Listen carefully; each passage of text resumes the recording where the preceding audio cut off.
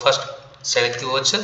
So first I'm entering the debit note voucher. So select the other vouchers and select the debit note class. I am selecting interest income and I am selecting date, assuming 1st June. So customer paying 1st June, our customer ABC Private. So 1st June, so interest will calculated automatically, giving the reports. See here list of interest bills. So only one bill we sold to ABC Private Limited. That bill it's showing. I am selecting that bill. Take the end list. I am going to close this screen by entering.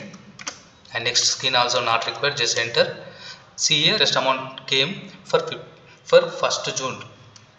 Enter. Take the new reference. I am entering interest income. Just enter. Here credit to interest income. This is the income. So income comes to credit side. So I am credited to interest income. Just I am saving now. So come to Gateway of Tally. Now click display more reports and come to statement of accounts, outstanding, receivables. Now see interest income added. So total pending amount 1956.30.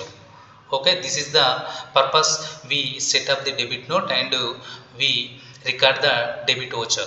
Okay.